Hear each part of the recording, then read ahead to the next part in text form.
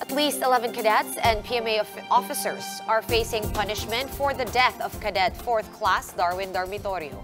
PMA executives also denied that hazing is mandatory culture in the academy, as earlier claimed by Senator Bato de la Rosa.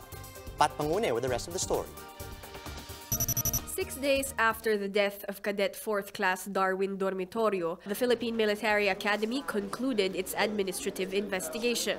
In a press conference in Baguio City, the PMA listed all accountable for Dormitorio's death. 4 upperclassmen are due to be dismissed from the academy for direct participation, encouraging maltreatment, and command responsibility. 2 will be suspended for 1 year, while 1 was penalized with demerits, punishment, and 180 days of confinement at the academy. Relieved from their posts are 4 officers from the tactics group and the PMA hospital. This includes the attending physician of Dormitorio. The PMA said they do not condone any form of maltreatment.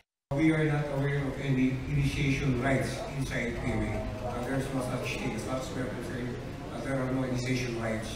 But stipulated in the cadet CCAPR, Cadet for Armed Forces of the Philippines Regulation Series of 2013, there are specific provisions there that defines maltreatment as a violation. It was wrong for a cadet to die in the hands of fellow cadets.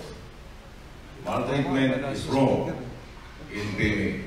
PMA Superintendent Lieutenant General Ronnie Evangelista and the Commandant of Cadets, Brigadier General Bartolome Vicente Bacaro, meanwhile have relinquished their posts.